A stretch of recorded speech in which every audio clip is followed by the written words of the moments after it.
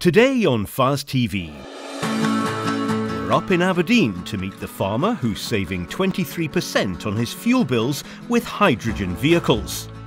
And we visit the SRUC Craibstone campus to learn about the practical agricultural courses available to students.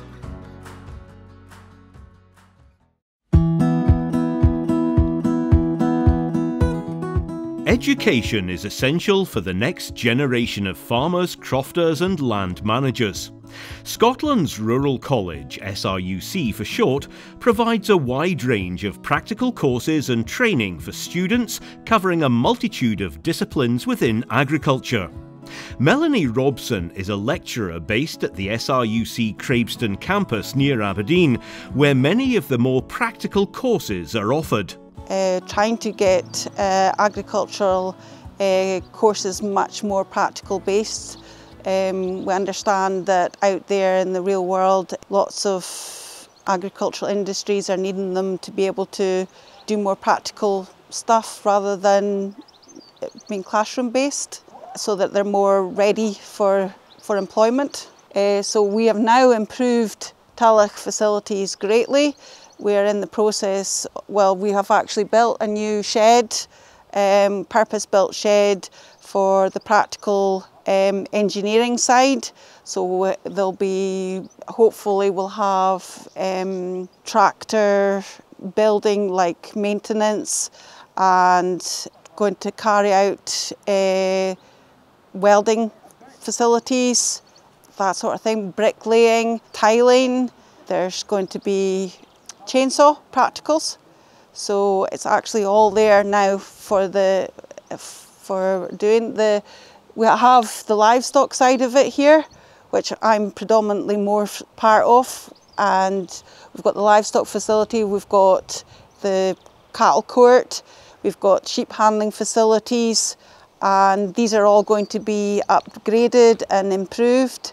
And we've also got Highlander breeding sheep, and we've got some mules on the farm at the moment, but we're still in the process of improving, and we're all coming together to make the Tallaght a much better practical facility, and hopefully give the students a greater experience.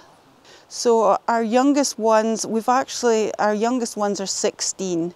So they apply for the NC, the National Certificate course in agriculture, and they are 16 years old, so they're quite young, and some of them have had absolutely no experience whatsoever. So we give them a gentle introduction and get them comfortable with us, and hope that they can ask us any questions that they need to, or if they're not sure of something, we're there to advise and help. We've got the national certificate level, which is generally about 16, 17, and you've got your HNC, which is 17, 18, HND is 18, 19, and you've got degree level. It goes up to degree and honours degree. So you can go from the very beginning all the way through, which is a great thing, and they can come out at any level as well.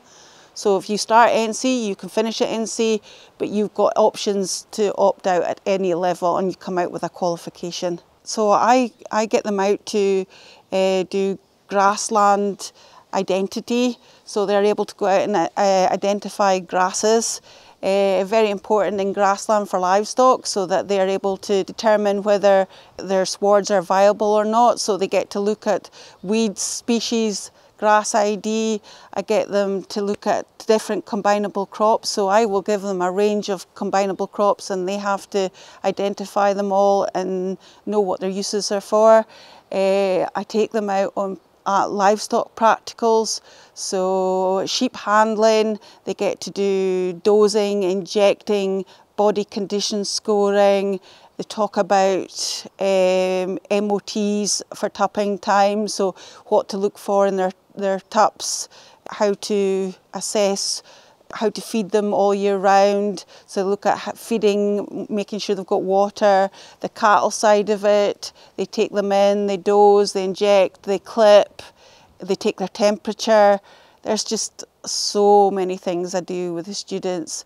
Equipment, They learn the basics of tractor driving for a start, just to be able to switch it on, get comfortable in it, learn the basics of the tractor, and then they go up a grade. They learn to fence, they do electric fencing. There's lots of things that they get to do.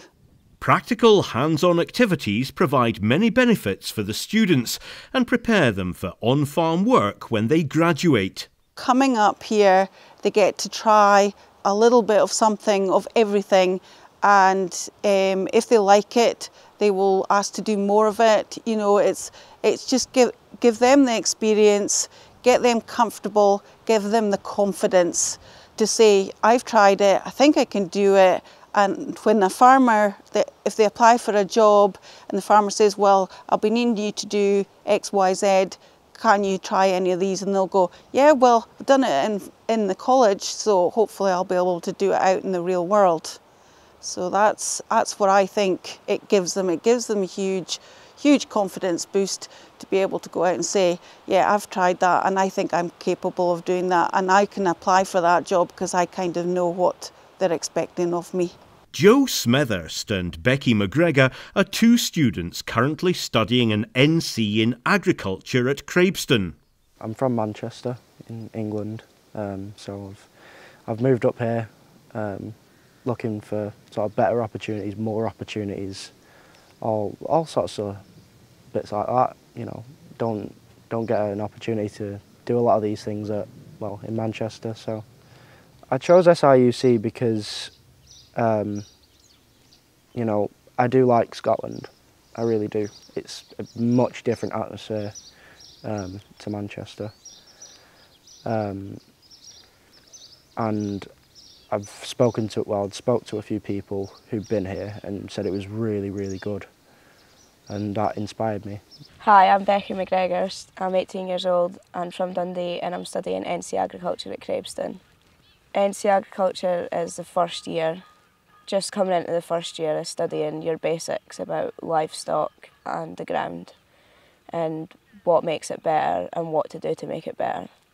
Desk-based jobs are not for everyone, and both Becky and Joe enjoy the practical opportunities that SRUC provides. The best part for me would be the practical, as you get to work with sheep near enough every week. Or going out on the hill on the quads or stuff like that.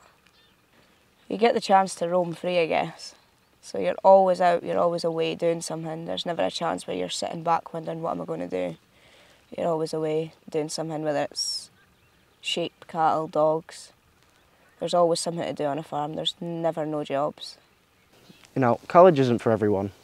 You know, when I was still at school, I always thought, nah, I sacked college off. But now I've been and I've had this opportunity, which obviously I'm very fortunate for.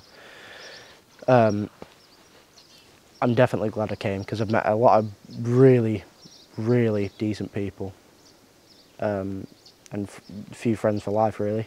Provides a lot of opportunities, really, in the sense that, you know, people know people, as in I could go to a lecturer and say, do you know someone who potentially would have a job vacancy, and they could give me people's names, addresses, phone numbers, anyone who I could ring and say, you know, would I be able to apply for such a job, part-time, full-time, and on top of that they do supply, obviously, education, practical side, personally my favourite, and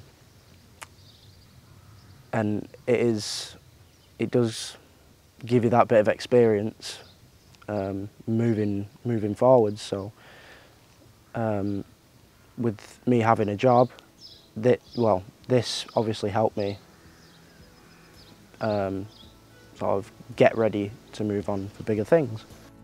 If you'd like to find out more about courses at SRUC, visit www.sruc.ac.uk.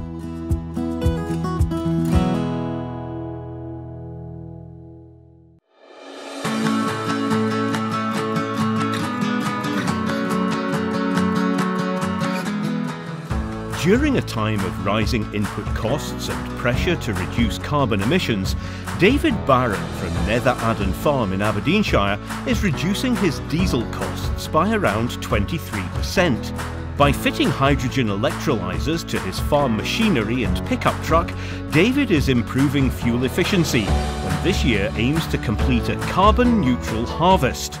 Hello, my name's David Barron. I farm at Nether Adden, Mintlaw in Aberdeenshire. It is a mixed farm, half in grass, half in cereals. The cereal side is predominantly spring barley grown for the malting industry, so whisky making. And the cattle side is I have 150, 160 Aberdeen Angus cows that we try and finish to the local butchers. The electrolyzers, the technology works. There is a water reservoir there that distilled water is put into. There's an electrolyzer that splits the atom of water and makes oxyhydrogen gas, which is pumped into the air intake of the engine, which in turn cleans up the engine, makes it more efficient. I was asked to be the climate change monitor farm for the northeast of Scotland about 8 or 9 years ago, which was a project to try and make your farm more efficient, in turn make it more environmentally friendly. The guy who sold me said you'd save 20 to 25% in diesel, and I've kept rigorous fuel records which the guys at SAC have checked and verified and confirmed that's true. With current fuel costs sky high, David is feeling the benefit of his hydrogen conversion at the pump. Fuel has gone from 30 pence a litre for red diesel to well over £1. So this hydrogen monetary is working better and better, even though it's doing the same thing. It's putting thousands of pounds not back in your pocket, but you're not having to spend it. The success of the programme means David now has a fleet of hydrogen vehicles on farm, with a recent upgrade bringing the total up to 5. The first machine was the JCB Loadall because it was going all day, every day. Then I fitted it to the T6 180. Then I fitted it to my farm truck because it's doing quite a lot of running about. And then it was fitted to this T7 210. And the last vehicle, which was done last week, was my New Holland combine. The 2022 harvest is nearly upon us. We will be starting to roll in August, and I think I'm not lying by saying we will nearly have a carbon neutral harvest, because the combine we'll be driving is a hydrogen hybrid. Both tractors that are carting the grain in will be carbon hybrid. And my drying facility, which I've had for 8 years, is biomass that creates the hot air. And I've got solar panels on the roof that will drive the fan and the stirrers, grain stirrers. So the harvest, in theory, should be done. All the power will be nearly carbon neutral. This is the hydrogen box. It's very unobtrusive. It's basically a water reservoir which is in distilled water. You keep it between the maximum and the minimum. There's an electrolyzer behind it that makes oxyhydrogen gas, which in turn is pumped into the air intake of the engine and keeps the engine decarbonised and makes it 23% more efficient. Some farmers may be sceptical about this technology, but David firmly believes that hydrogen can provide significant solutions in helping reduce vehicle emissions and input costs. Hydrogen is the way ahead.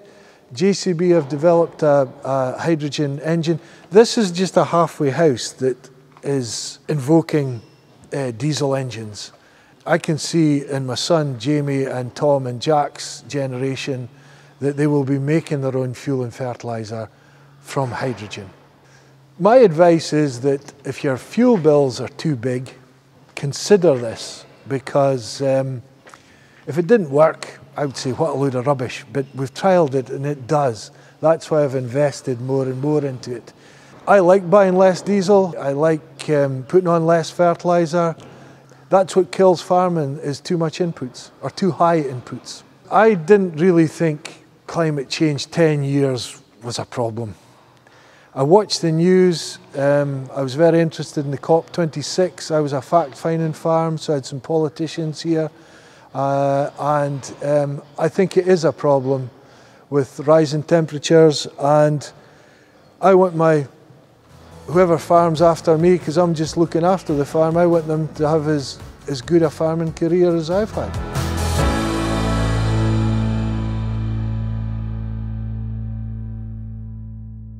It's early July and we're past the longest day. We're officially at the start of summer, and I'm sure many of you were pleased to be back at the Highland Show in person this year. I certainly was. We've been having calls from vets in practice describing skin lesions in cattle across the country, and in the winter time often skin conditions are due to ectoparasites, so parasites that live in the skin such as lice or mites, or perhaps in house cattle ringworm, which is a fungal infection, can cause skin lesions in cattle. But these are much less common when cattle are outside. And recently we've been diagnosing cases of photosensitization. So that's sunburn in cattle. This can be caused by eating certain plants such as St. John's wort that have got photodynamic agents that result in this hypersensitivity to the sun. Another cause of photosensitization can be if there's liver damage, then you can get secondary photosensitization due to that. Typically with photosensitization, lesions are seen on the paler, unpigmented areas of skin, and these areas will become reddened. The skin might even ooze, and over time it will become dry and could slough off. So it's a really painful condition, and it's important, particularly if you've identified toxic plants, to remove them off that pasture. Ideally, affected cattle should be housed so that they're protected from the UV light.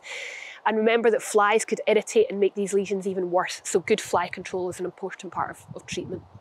We have, however, made more diagnosis of more unusual conditions, skin conditions in cattle in recent weeks. So we've had one case of cutaneous lymphoma. So this is a skin tumour that can affect cattle. It usually just happens as a one-off in a herd, and it usually just affects young cattle, so cattle typically less than 2 years of age. Another cause of skin lesions that's slightly more unusual is malignant catarrhal fever.